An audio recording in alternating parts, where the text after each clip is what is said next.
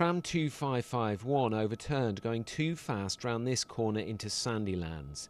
The night before, investigators found that the driver, Alfred Dorris, had downloaded a work document on his phone at 11 o'clock.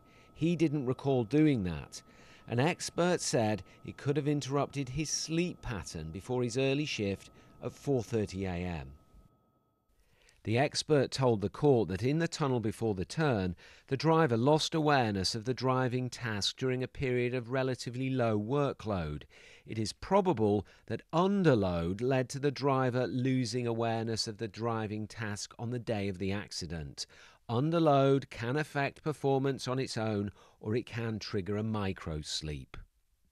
When he gained awareness, the court heard that the driver may have been disorientated, and there were no signs in the tunnel to show where he was and which direction he was going in. The jury also heard that a survey had been done of tram drivers after the incident, and 38 out of 59 of them said they'd suffered fatigue while driving a tram. 4 of them had had a loss of awareness. 3 of them had had microsleeps.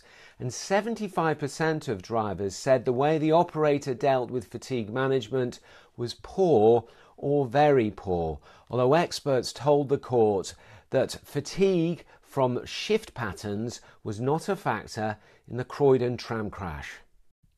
7 people died in the crash just days after investigators made recommendations for better signage and automatic braking.